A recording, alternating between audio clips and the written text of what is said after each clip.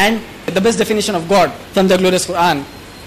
You have been hearing the definition of God from the Old Testament and the New Testament. Now get it, take it, note it from the last testament of the God, the glorious Quran.